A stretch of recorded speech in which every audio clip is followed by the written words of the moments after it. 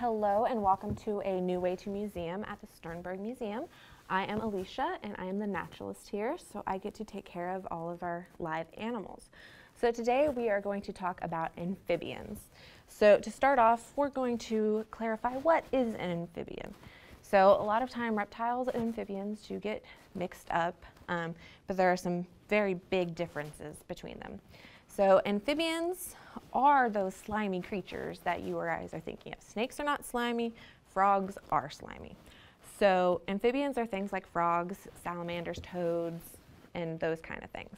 So obviously one big difference is that amphibians are slimy. So they have this wet skin, and that means that they have to stay near a water source in some sort. So frogs you obviously see at the lake, on rivers, all that stuff, and same with salamanders. So if they're not specifically by a water source, they're typically in very moist areas. They're underground and stuff like that. So another thing about amphibians is their babies aren't just tiny little versions of themselves. So their babies are actually typically aquatic. So amphibians will lay their eggs in or by water, and when they hatch, they are typically tadpoles. So obviously a tadpole, you're thinking about a frog. So we are going to start by talking about frogs. So we do have a couple frogs here. One of my favorite is our tree frogs. Favorite for obvious reasons. They are very good jumpers and they are very good at just being awesome. So I do have a couple tree frogs here. So we'll see if I can keep handle on them. So the first one I'm going to bring out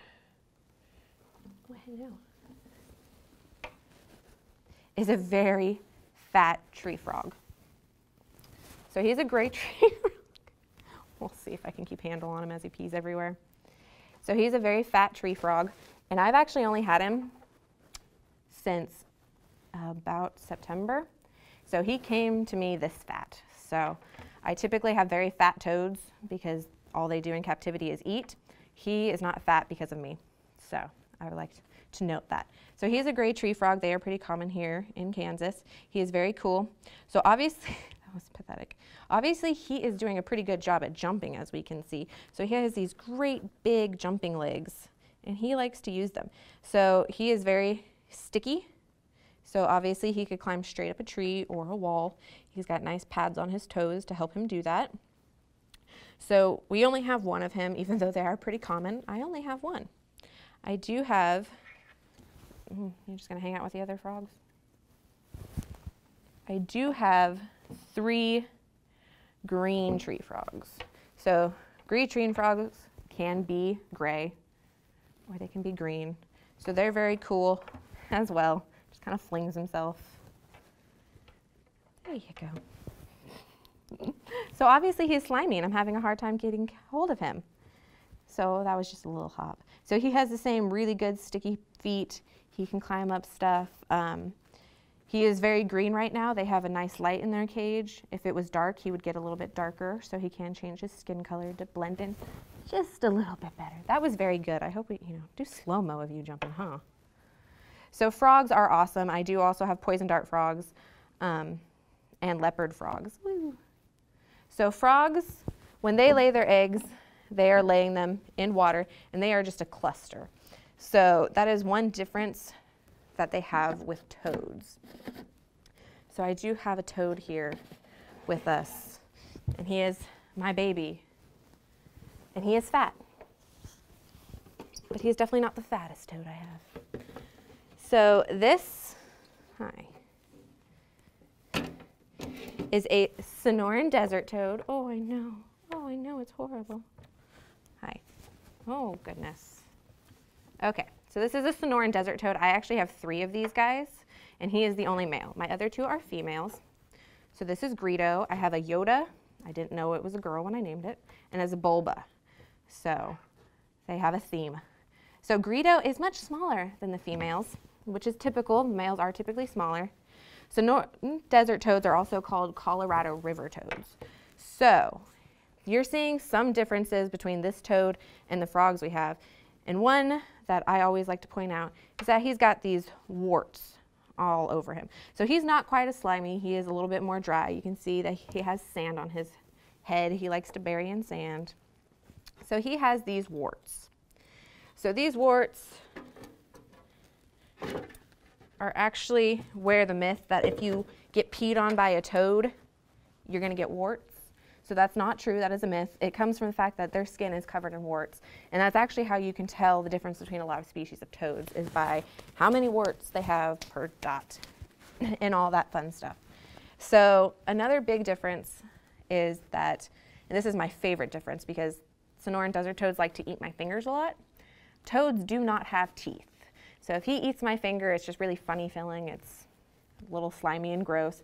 He's not hurting me in any way. But frogs do have teeth. So when my finger gets ate by a bullfrog, he does have teeth he can cut me with. So, you know, frogs are more dangerous. Woohoo. Except for the fact that this big old guy right here is highly poisonous. So all frogs are poisonous. You might know this if your dog or cat has ever ate a toad. I hope you haven't. And they start foaming at the mouth. So it's typically not going to kill them. It's just really gross. The toads just do it so that whatever predator lets go of them. So it's just a really good way to protect themselves.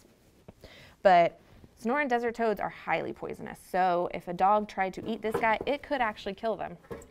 So luckily these aren't found around here in Kansas. So all of our dogs and cats are safe. But yes, they are typically poisonous. So you see these big glands on his head. Those are called the parotoid glands. That is actually where the poison is coming from. So also you can see how he's breathing. So when you think of a frog and their little rivets, you can see their whole bottom of their mouth going and going and going. So that is actually how he is breathing. So it's called the buccal pumping. And so what he's doing is as he moves his face down, he's bringing air in from the outside as well as bringing air from his lungs into his mouth. And then when it goes back up, he's pushing it back out and back to his lungs. So that is how they're breathing. So when they're doing that, they're not trying to talk to us. Though he usually does talk to me, so I wish he would. He likes to give me nice warnings because he is a male. He will tell me, I'm done with you, please leave me alone. But typically, as long as I give him lots of food, he will tolerate me pretty well. So that is our beautiful toad. We do have a couple more toads here, but none is quite as big as they are. Oh, goodness. So obviously, besides frogs and toads, there are other amphibians such as salamanders. So here in Kansas, our state amphibian is actually the tiger salamander, and we have two of them here. So we have chompers and stompers. So really great names. Chompers likes to bite. He will bite his handlers. He will bite the other salamander, but his teeth are so tiny, they don't do anything, so it's not really a big deal. Whereas Chomper bites the other salamander, Stompers. Stomper has learned just to push his head down by stepping on him, so they have a great relationship. So really fun names. So salamanders, they are obviously an amphibian, so they don't quite look like tadpoles when they are born. They have very obvious gills. So salamanders obviously have to start in water just like every other amphibian, and they have these really awesome gills that they will eventually lose as they grow legs and grow lungs, and then they leave the water. So sometimes you'll see salamanders around big bodies of water. Our salamanders personally love to swim. Other times you'll just find them in moist areas where there isn't really a body of water, but it's really moist. So really cool things about salamanders is that they can keep their lungs their entire life. If there was a situation where they couldn't get out of the water, they would keep their lungs and their gills, and they would never need lungs because they would just stay aquatic. And there are some salamanders, like our sirens, that have their gills all the time. So the sirens look just like regular salamanders, except for they don't have back legs and they swim really well. And there's also things like mud puppies, as well as oxalotls, that will keep their gills their entire life so that they can stay in water. So that's really cool. Adaptation. We have tried to keep aquatic salamanders here, but they always tend to eventually go up onto land because they can. So chompers and stompers, we've only had them for a little bit. They've grown on us right away because they just love to eat. So We also have our sirens downstairs. So our sirens are with a bunch of other animals. As you can see, they do have their gills. They have their tiny little front legs and no back legs, and they kind of look like eels. So people always think that we have eels, but they are amphibians. They have this tiny little mouth, and so they typically eat worms that they would find in the sand. Our sirens eat anything and everything you put in front of their faces, which is very typical of amphibians. If they think it's food, they're going to try to eat it, which is why we often get bit and half swallowed by our amphibians, which is wonderful. I personally love it. So our sirens are very cool. They're lesser sirens. There are other types of sirens. They don't do a whole lot besides, you know, swim around. They do have babies just the way as any other amphibian would, except for their babies are just going to stay aquatic as well. So that is amphibians. Pretty easy, you know, they're very cool. They are slimy, and I personally love the slimy more than the dry, so it's okay. You know, need to wash my hands now. But that is all I have for you guys today, so thank you for joining me, and I hope you had fun. Thank you. Thanks for joining us in A New Way to Museum with the Sternberg Museum of Natural History. If you enjoyed this video, like it and subscribe to our channel. Hit the bell for notifications when we release a new video. Support us on Patreon for early access and exclusive content. You can also follow us on all our social media. Links are found in the description. Thanks for watching, and follow your curiosity to new discoveries.